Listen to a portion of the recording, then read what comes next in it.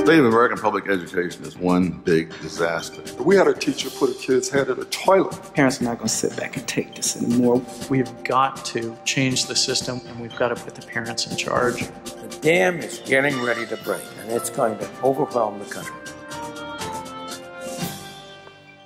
Hi, I'm Larry Elder, and this is the National Desk. My current assignment, education in America. For the next hour, we'll examine the state of our public schools and focus on efforts to change what some believe is an unsalvageable government system. We'll look at charter schools, private scholarships, and the most controversial proposal, vouchers. Not one day goes by in America that there isn't some conflict brewing over our public schools. The excuse that the principal gives Take this stuff for us.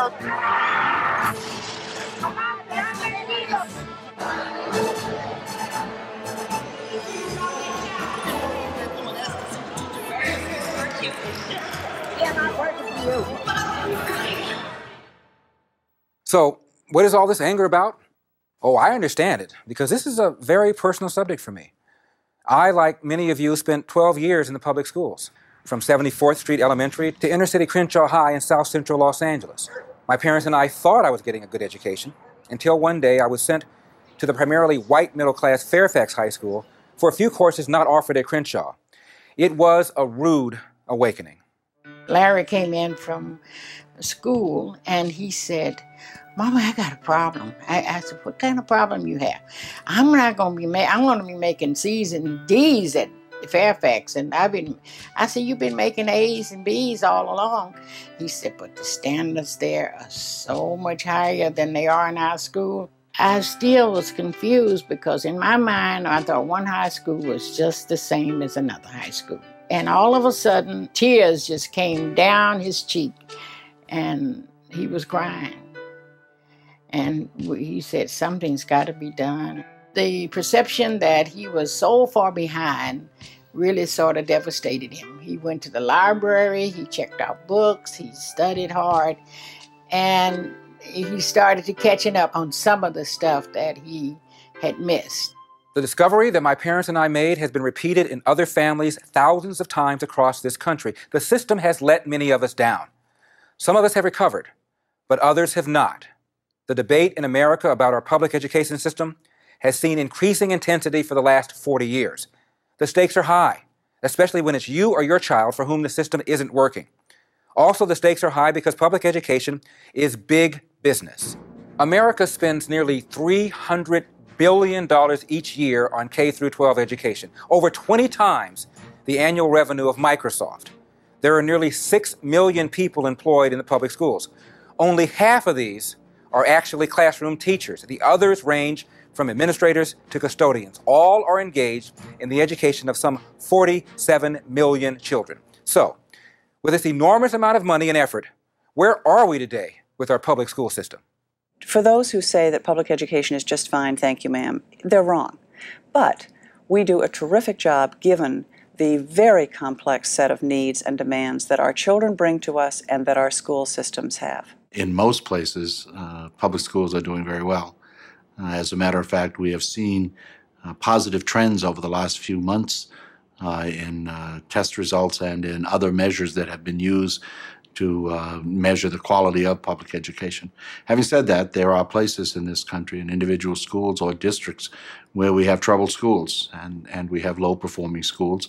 And it's our responsibility as an organization, as well as the community's responsibility, to do what's necessary to improve these schools. Sounds reasonable. Others paint a far more dire picture. Your opinion, the state of American public education. The state of American public education is one big disaster. Young people apply for jobs. They can't read. They can't do arithmetic. They are functional semi-illiterates with graduation certificates. Across the board, math, science, and other areas, American students are not learning enough. They're not challenged enough. Public education has been in serious decline in the United States over the last several decades. We have gone from having the greatest educational system in the world to one that really is an embarrassment compared to almost every other industrialized nation. The current state of education in the United States is very worrisome to a number of people who have studied it, particularly in an international context.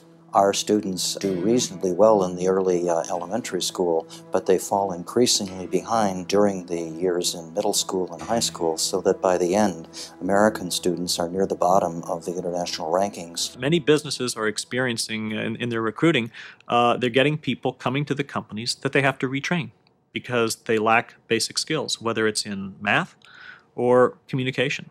And that's costly. But they're doing it because they think it's important, and they'd probably do less of it if the public schools were doing a better job.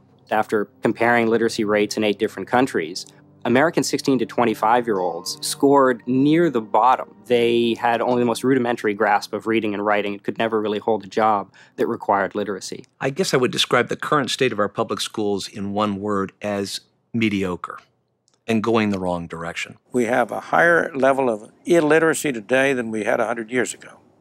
That is a terrible indictment of our government school system. While the general state of education is not where it should be, it's in critical condition in the inner city, where education may be someone's only escape from poverty and crime.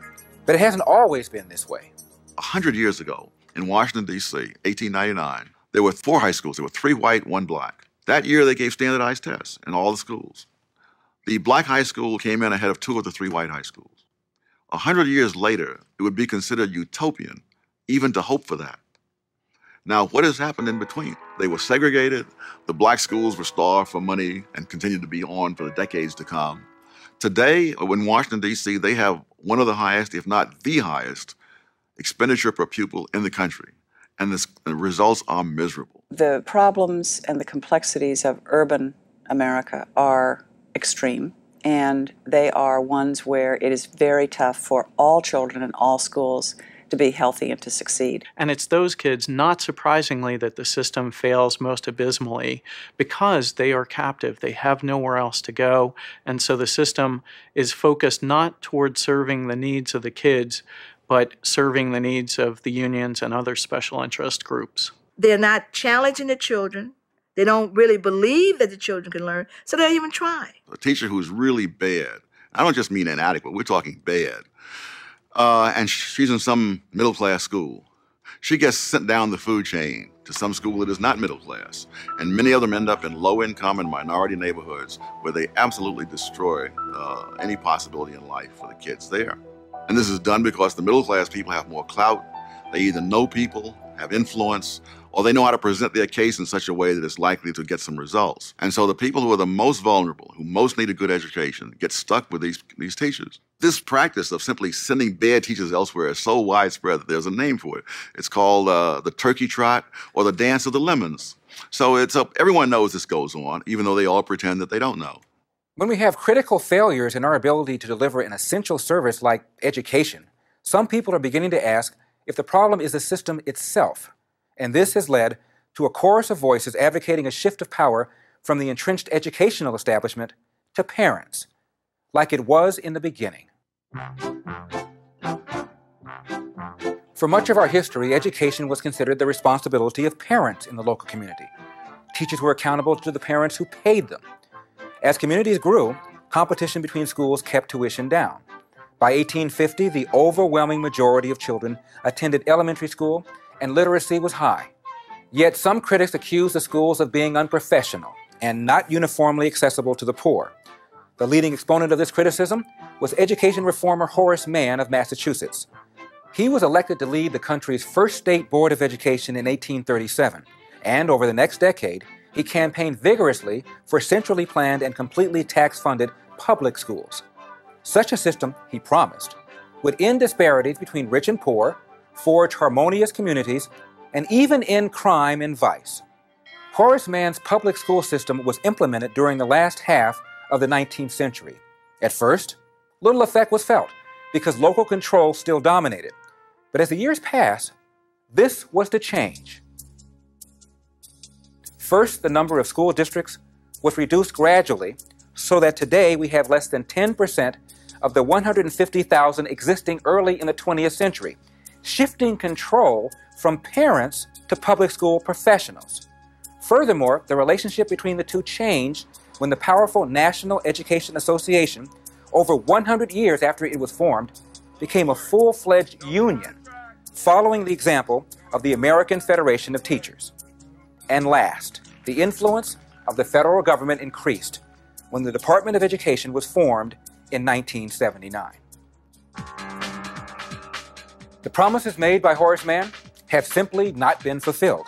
Far from being a source of community harmony, public schools have set neighbor against neighbor throughout their entire history, with school wars erupting over everything from textbook censorship to bilingual education.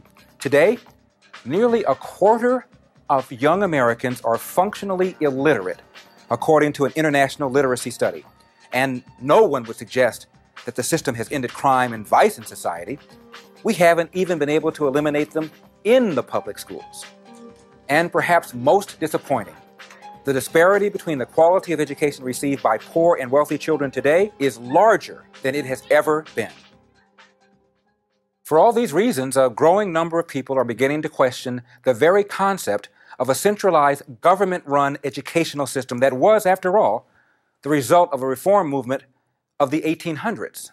The centralization of education has been a problem. That is, back in the early 50s, there were many school districts, and there's been a lot of consolidation. And so what that means is that there's a lot of control that's lost at the local level. In virtually every community and every state in the country, it is a monolithic organization.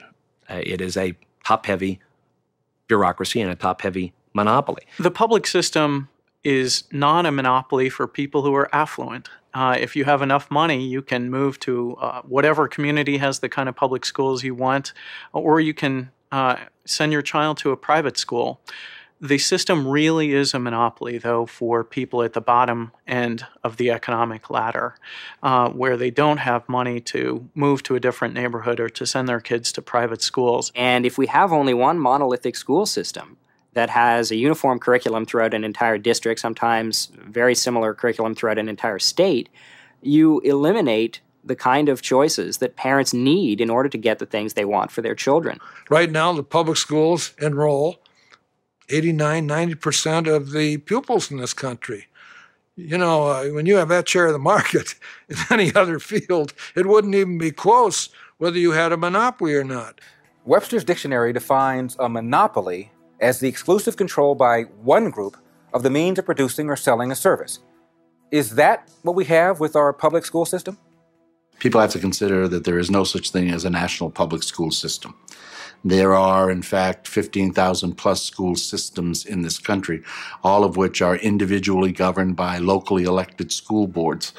So to say the public school system and put everybody into that category is really incorrect from my perspective. When the NEA was a professional association rather than a union, when in the 1920s there were 150,000 school districts, you did not have a monopoly in schools.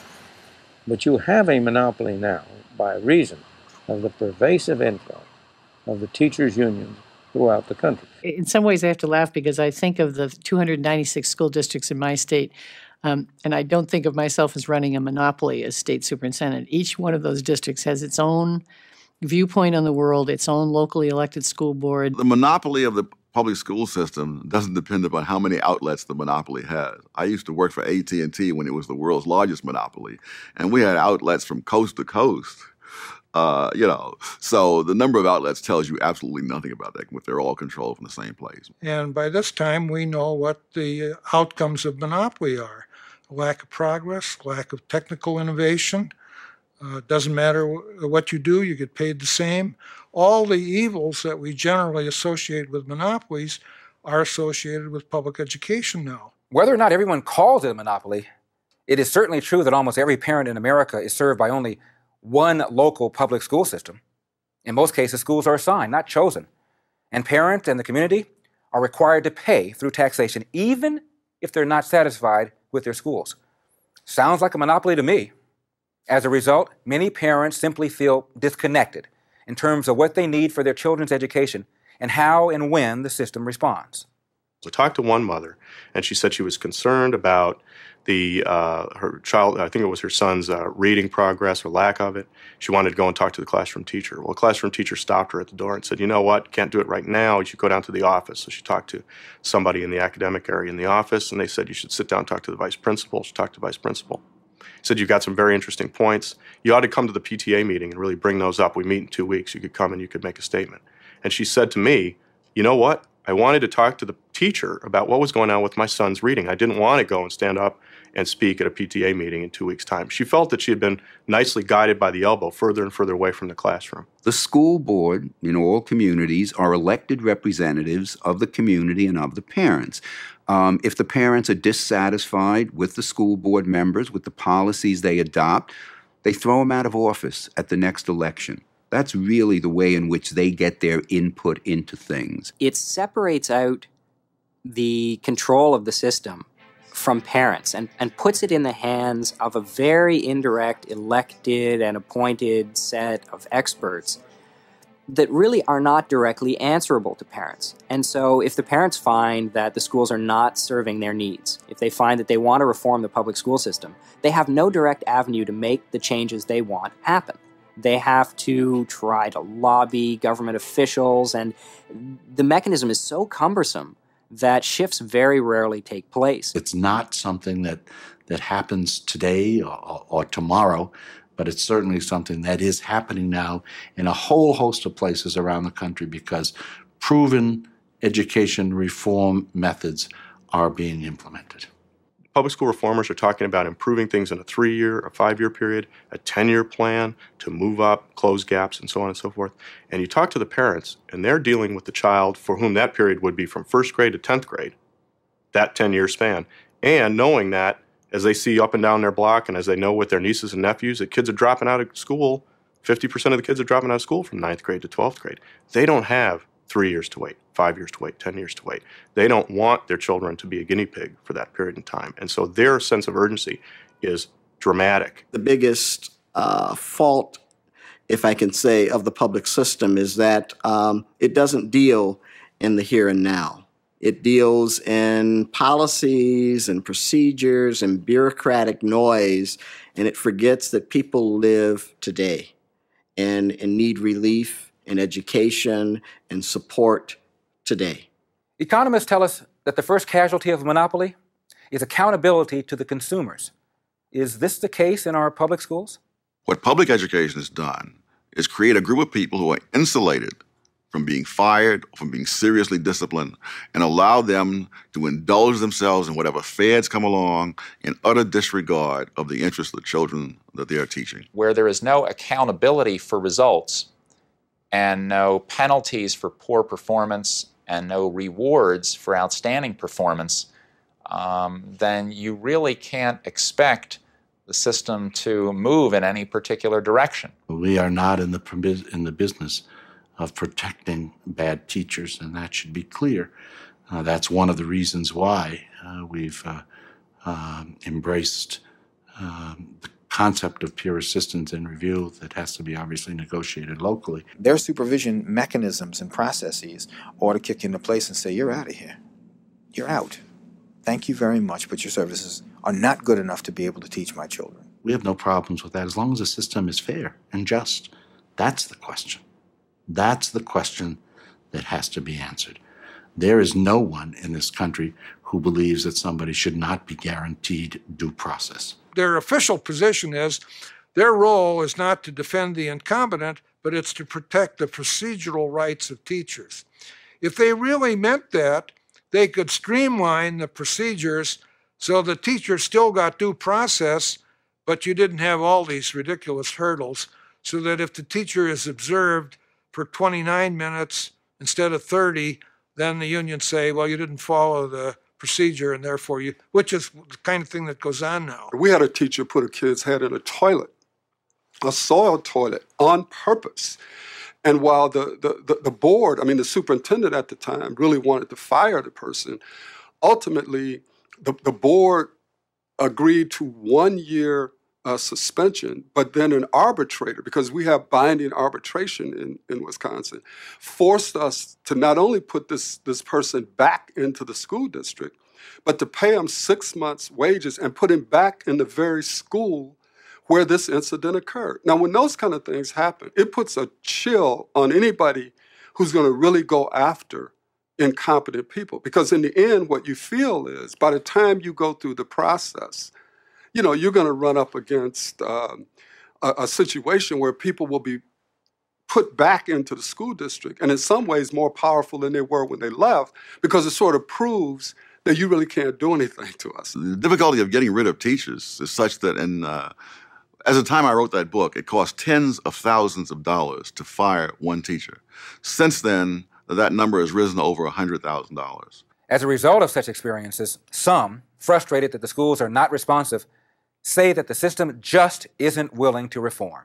People say the public schools, complaining about the public schools, especially urban public schools, will say they have to reform and they're not doing anything. That is very much wrong. They are reforming constantly. They have 3, 4, 5 different major reform initiatives going at any point in time. Now, urban superintendents often stay in a system only 2 years, maybe 3 years, 18 months. Each one comes in with a new multi-point reform. Out go the old reforms, in come the new. The problem is that we have just rolling reforms. And unfortunately, what tends to happen is that if you do find a community where the parents are very organized and they manage to make some reform to their school system at the district or even at the state level, their changes tend to be transitory. Sooner or later, a new superintendent of public instruction comes in, a new district superintendent comes in, and the hard-won victory of that community group is eventually lost. All I know is what I'm trying to do in Washington. I have 4 years. I'm going to run again. I hope I'll have another 4 years so that I can sustain this for a period of time. There is the reform du jour. Teachers are disgusted with the fact that this year there's one reform and they have to turn themselves inside out. And they've learned if they just wait, it'll go away. I don't believe that there's anything that the educational establishment can do within itself to improve public education in the United States. Dr. Howard Fuller, a longtime choice advocate, had the unique opportunity of becoming superintendent of Milwaukee Public Schools. During his term, he and his team tried to implement numerous changes from within the system. Even though there's certain things that you believe and other people believe that ought to be done, you can't necessarily get it done. There are union contracts that say this is how it has to be done. There are federal rules and regulations. There are state guidelines. There are board mandates. There's past practice. There's arbitration. So what happens is you finally see that no matter how hard you push inside, the resistance, the inertia, the non-dogmatism of the system is always pushing against you. And so I concluded, and I believe that this is right, that even if you have people inside the system, and we have many people inside the Milwaukee public school system who want to do the right things by kids, unless you have an outside pressure, unless these parents have other options, I just don't think it can be done. So what is the answer? What is this outside force necessary to enable the system to change? If we're going to get an improvement in schooling, we have to have competition. And competition means people who are trying to satisfy the customer. Who are the customers? They're the parents and the children. There's a lot of competition on the college level between private universities and public universities. And maybe it's not a mistake or it's not happenstance that the United States college system is the envy of the world. In my research, what I tried to do was compare different school systems from all over the world and from throughout history and look for the ones that did the best job of serving families. And I did find a consistent trend that competitive markets really did do a better job of serving the public than other school systems, and in particular better than state-run school systems such as we have today. The notion that one size fits all doesn't really work anywhere, and it works perhaps least well in the educational system, where each child has different talents, each child has a different background. The notion that every child should be educated in the same way or the same place really defeats the purpose of public education. Some say that the only way to provide competition in education is to utilize the forces of free enterprise, where many different kinds of providers offer their services to meet the variety of needs. Let's now take a look at three forms of competition being talked about today: charter schools, private scholarships, and vouchers. First, charter schools provides for an alternative within the public education system. A charter school is essentially an independent public school. It's a school that is paid for by the taxpayers, that is open to all students without any admissions requirements. The schools are subject to continuous review, and if they aren't performing and meeting the goals that they have explicitly set forth in their charters, they can be closed. And that doesn't happen in the traditional public education environment. It is governed by a group of citizens, chartered typically by a state, or sometimes chartered by a state university, or sometimes even by a local school district. But it's a governing authority that is separate from the traditional local school district structure. It's just about a 10-year-old movement, but has really picked up speed in the last few years quite dramatically across the states. There are a little over 1,400 charter schools now open around the country, providing education from kindergarten through 12th grade. To take a closer look, we visited the Boston Renaissance Charter School, the largest charter school in the country, unique also because it's run by the Edison Project, a for-profit education management company. The Boston Renaissance School was actually one of the first charter schools in America, and it is the largest charter school in America. It was created in the state of Massachusetts in 1995 through a partnership between the Edison Project and the Boston Renaissance Charter School Board, a group of prominent citizens within Boston that had always wanted to provide a terrific public school within the city of Boston. If there is a higher number of children applying to the school than space allows for, then they go into a blind lottery. We do not pick and choose the children who come here. In public school, I got away with a lot of stuff being bad. Here, you don't get away with nothing. It was different because of the work. The work here was better, it was harder, and I was learning more. At the public school, they didn't take time and help you like these teachers would. They would just go on with the lesson.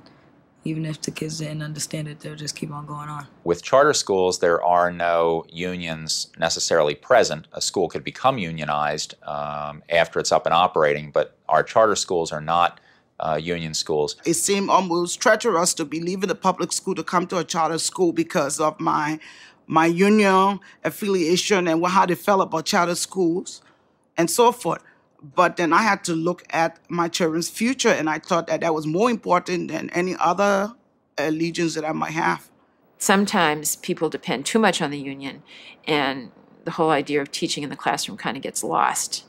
Where here, you're concentrating more on teaching. There isn't that union back there making decisions. Sometimes you just want to let something go. And when there's a union, you don't let anything go. It's a wonderful opportunity to be involved in a new form of education. It's nice to have the support of many other teachers and administration. So I find it to be a wonderful job and a great opportunity for the children. I recommend the school to anyone who has a goal in life. I think charters represent a great hope for an immediate solution and a great step in the right direction of trying to solve the problem of urban American education. There are now nearly 40 states that have adopted charter laws. Upwards of 350,000 students attended well over 1,500 charter schools in 1999. And the president has set a goal of 3,000 charter schools by early in the 21st century. But in spite of this progress, and although charter schools have been successful at achieving competition within the system, critics warn that the benefits won't last. Charter schools are sort of a halfway house towards complete choice. You have a choice there only within the public school system and only with a limited number of schools that are freed from the crippling red tape and bureaucracy. I do think that charter schools improve upon the public system that we have today. However, they have many shortcomings from the standpoint of limiting competition, of being answerable to charter approving boards rather than strictly to parents. They, again, sever the link between payment and consumption so that the way that they would increase their funding is to lobby the government rather than lobbying their customers. Charter schools, for instance, increase the freedom of public schools in the short term, but eventually would be re-regulated to the point of acting more like public schools. Another mechanism for escaping failing schools? Private scholarships. Funded by philanthropists unwilling to wait for a political solution, this movement is growing. One of the largest organizations is CEO America, which has some 30 active groups around the country.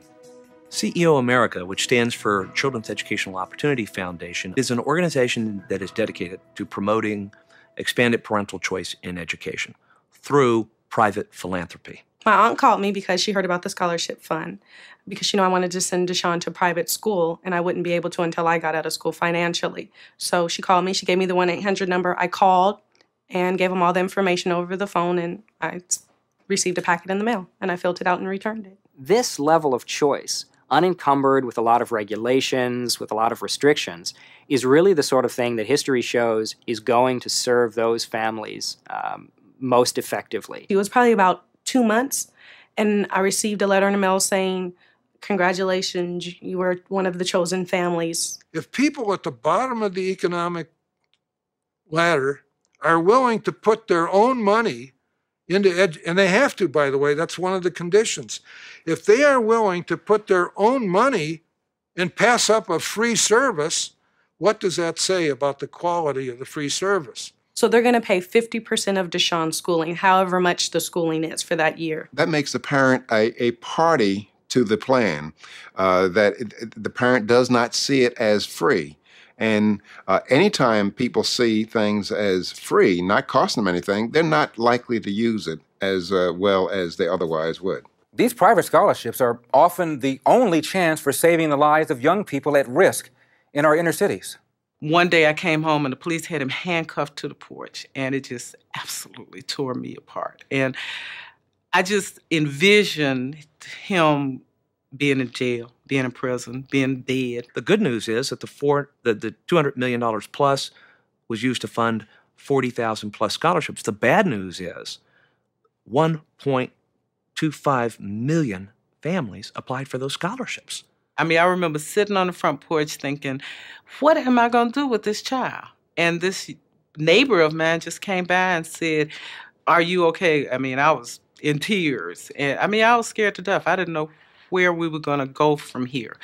And we talked, and he said, well, maybe I can help. It just begins to fill the tremendous need for that kind of assistance to parents in order to give them more educational opportunity for themselves and for their children. And a couple of weeks later, this young neighbor came by and said, "I have gotten 8 guys that are my fraternity brothers to agree to contribute to sending William to whatever private school you choose." For the philanthropists, the businesses who have invested in private scholarships, there is no better investment they could make. For every child who's getting those scholarships, it could mean the difference between a decent education and no education at all. We had difficulty for a long time with traditional public school system, and I never heard him talk about college. I mean, I heard him talk about getting a job after he got out of high school, but now I hear him, his world has kind of opened up. He starts talking about college. This is a wonderful movement. I applaud those who are involved in it, and I think they're going to see a real nice return. And here's what the NEA thinks about private scholarships. We have not come out hard and fast against private vouchers, but I think they raise some very important issues.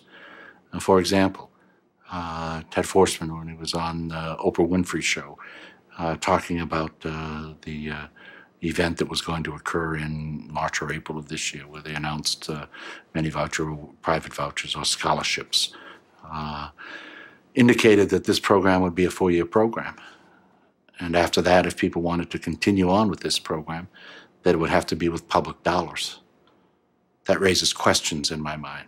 In addition to private scholarships, many believe that the best way to introduce competition and put power in the hands of parents is to adopt a universal voucher system, an idea first proposed in the 50s by Nobel Prize-winning economist Milton Friedman in his book Capitalism and Freedom. The idea is this: we as taxpayers pay into state and local government to fund education. Normally, the money allocated for each child then goes directly to the public schools. In a voucher system, however, a portion of that money would be given to the child's parents in the form of a voucher, which they can then spend at any school they choose. Professor, your opinion of vouchers? I believe that the universal voucher system is the only feasible device for introducing effective competition in schooling. What's important about the vouchers is that it will open the door to the entry of entrepreneurs into the schooling industry. There is a need to give families more control, but there's really only one really effective way to do that, and that's to provide families or students with vouchers so that they can take that voucher and use it at a school of their choice. Any other way of trying to give more power to families is not going to work. A voucher system, a school choice system, is one where the public is providing for the child's education, but the parent is deciding where that education will take place. In other words, it transforms the most basic concern of public education from where a child is being educated to whether a child is being educated. And so a parent can choose among a range of options in the public schools or in the private schools. It's essentially exactly the way the GI Bill or Pell Grants work at the post-secondary educational system, and that is the money is for the child's education, and it follows the child wherever that child goes, as long as an education is taking place. Although the concept of public vouchers has been around since the 50s, it had never been implemented. But that all changed when the tornado of discontent with public education reached critical mass and touched ground in Milwaukee, Wisconsin. Education here in Milwaukee back in 1990-91 was horrendous. You had a public school system that was approximately 100,000 students, and of that number, more than 50% dropped out. Of the students who did graduate from high school in 4 or 5 years, the average grade was a D+. And that was for the system.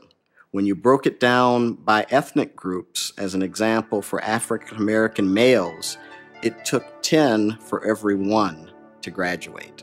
We had court-ordered busing just like Cleveland or Boston or Detroit or other cities. And we had people with money and kids fleeing, leaving town, people that had resources. The quality of education under desegregation had actually deteriorated. So in an ironic twist, we were actually better off in desegregated, dilapidated buildings than we were under this process. We started out trying to figure out ways to get the system to respond to our concerns. And when that did not happen, then the issue of choice was put on the table. Low-income black parents who did not approve of the quality education, who were upset by the quality, frustrated by their attempts to get quality education, felt that it was better to have their kids go to black private schools or Catholic schools. So what they did was they sought and pushed for a voucher program to enable them to send their kids to private schools. It focused on the issue of parental choice. Parents being able to choose high-quality education for their children, choose the school they wanted for their child, and still live in the city. Many inner cities in the United States had the same problem with the public schools. Milwaukee was unique because of a few individuals who understood how to use political power, individuals who, regardless of political party affiliation, came together to create dynamic change. The key event right up front was the persistence, the will, the organizing ability of Representative Annette Polly Williams. Her own children had been assigned to a school against her will, and she didn't want her daughter to go there. She stood up to the school system, demanded that her daughter not be in that school, and she started the move toward school choice. From 1980 to 1990, I was introducing legislation to empower parents in the public schools.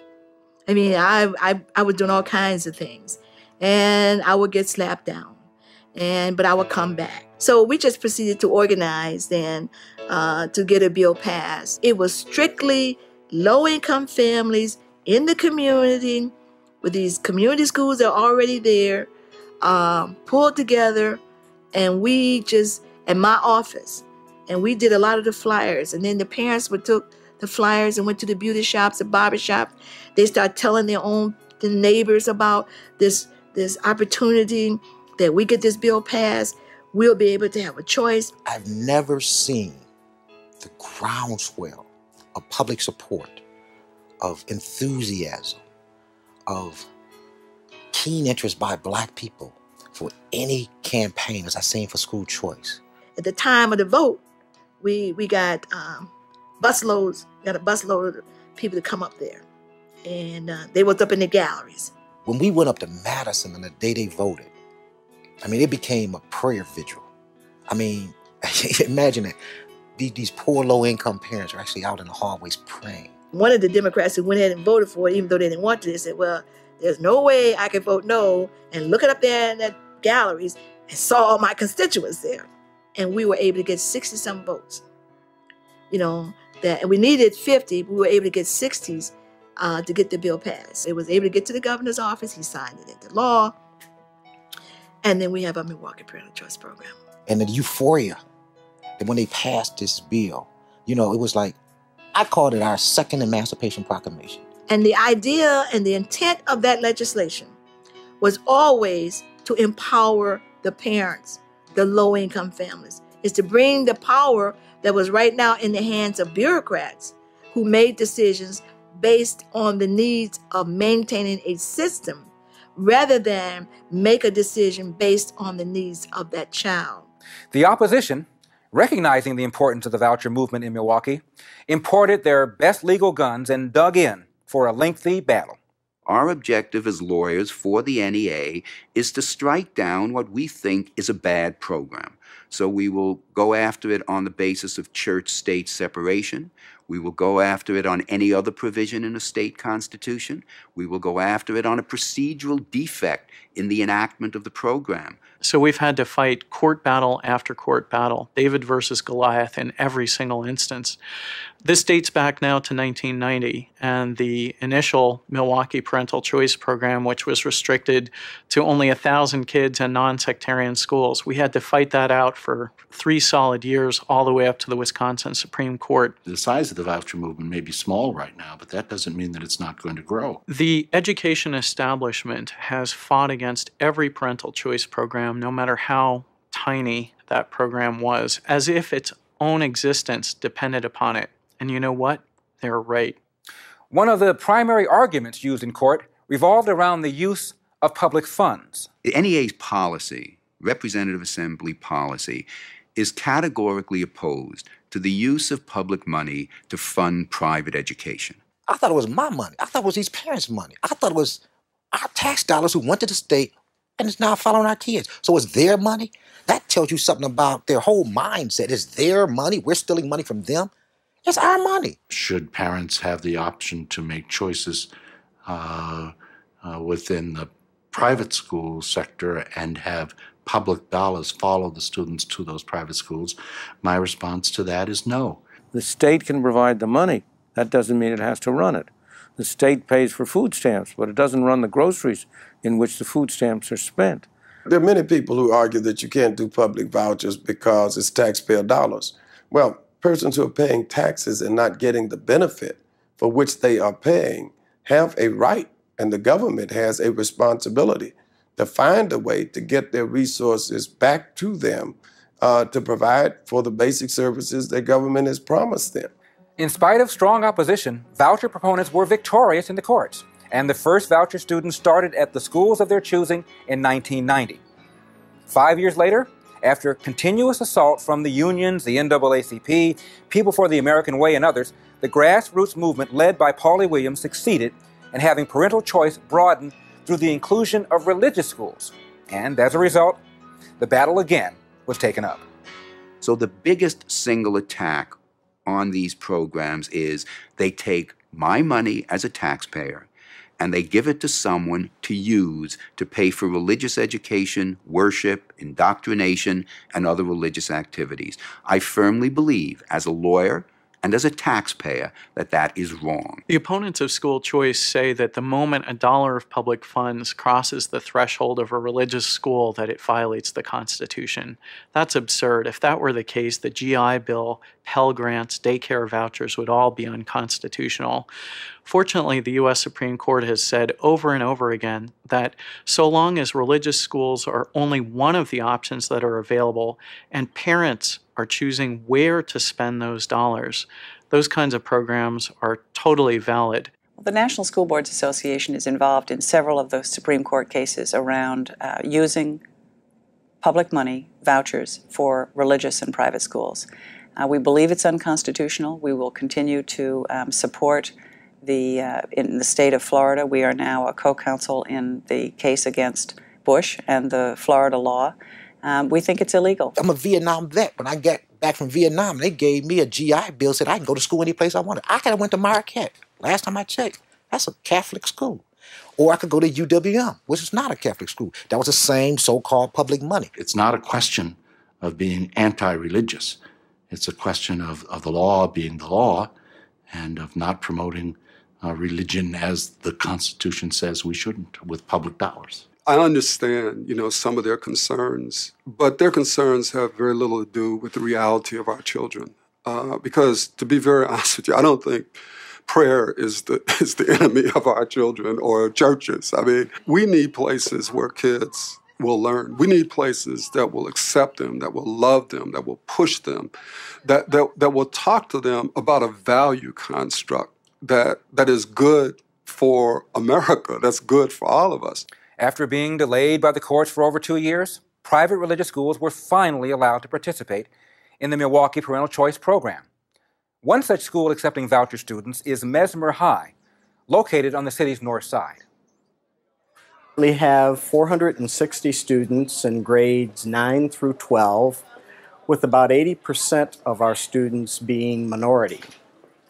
Over the past 10 years, Mesmer has had a graduation rate of 98%, of which 85% of those students are attending colleges throughout the United States.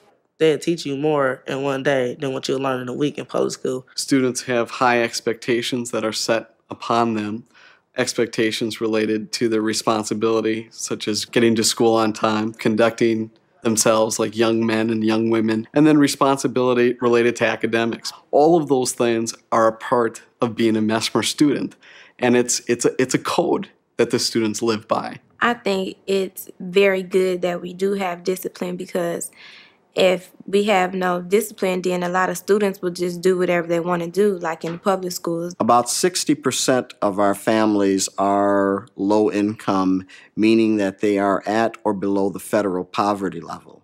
It was just hard for me to believe, that my child, Latasha, would be able to get a voucher to go to a private school. They are the same demographic of the children that are in the public schools, the exact same. At Mesmer, you really care because most of the kids here are paying to come to Mesmer, so they ain't gonna mess up what they're doing or the scholarships. You're told when you're hired that one of the requirements for this job is to keep up with parents. And you're also told that we understand, and you need to understand, that mean you might have to call from home. Because when do your parents work? Our parents are working parents. They are not sitting at home usually because they can't afford to, or they got other circumstances going on. Of course, this happens in the public schools too, but there, it's optional. At Mesmer, it's part of the code, a code that does not include the teachers' union. The unions have not had a direct effect on what we do here. In fact, many teachers that come here to teach do so because they want to be away from that union mentality. Your unions have exceeded their usefulness in some way. They're so desperate to protect the rights that we forget about who we're really serving. The classrooms are much smaller, and that allows me to get one-on-one individual attention from the teachers, especially when I'm having difficulties in a subject. And I also like the religious background that they teach? I would say the majority of our students are not Catholic, and this is a Catholic high school. But my theology courses all stem and flow from the Catholic perspective, so I have to get around whatever their religion is anyway, so I make sure it's very clear that I'm not telling them what to believe. There is no reason why a poor parent should not be able to choose this school. It's in the neighborhood. We're educating the child for half the price of the public school, and the parent wants it. It's the best thing that happened for Cornelius and I. It's actually the best thing can happen to any child in high school going to a private high school. I didn't know private school was even this good because I never went myself or applied myself to even think about. Like I told you, never even thought about going, or my children. I'm a high school dropout, number one. And I would have finished school if there had been a choice program.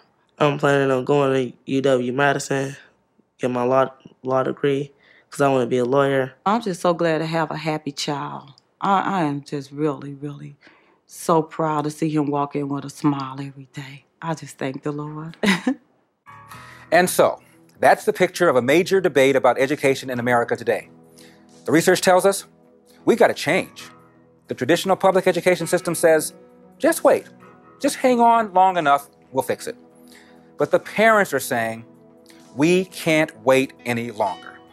And that's why more and more communities are introducing competition into the system with charter schools, private scholarships, and vouchers. As I said at the beginning, this is a personal story for me. I wonder about those children who didn't find out their education was lacking until it was too late. I believe for a bright future in America, we need to rescue these children from failing schools and give them a choice. Here's how some look at the future. All signs point to making the kinds of improvements that we've all been working to make. I think we have to keep in mind that the vast majority of schools in this country are really doing a very good job. And those should be celebrated. And as we celebrate those good success stories, that breeds success. I mean, success breeds success. I think we are seeing programs that actually make a difference for children. And if we can stick with it and hold ourselves accountable and the system accountable, we will see major dramatic improvement for our children in this nation. The voucher movement is spreading. That's a good sign. The resistance is enormous.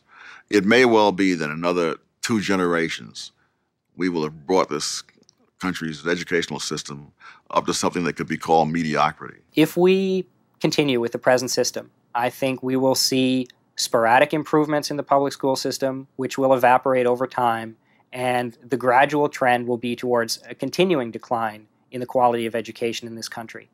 But if we find some mechanism of increasing access to competitive market schools, especially for low-income families who currently have no access to these schools, I think we will see the most fantastic transformation in the quality of education and the quality of life of the American people. I think the future of choice is going to be a very bright one. I believe that we will have choice all over this country simply because it's right. People have decided that they want it, that it's a good thing, and it's going to happen. I think we're getting more honest about the choices kids make and that parents want to make and trying to provide those choices. And in the next decade, we will see a flowering of a new kind and a better kind of public education in this country. And I'm very excited to be part of it. America cannot be a first-rate country with a second-rate educational system. And leaving it to the status quo is simply a recipe for disaster. We've got to change the system. We've got to change it today, and we've got to put the parents in charge.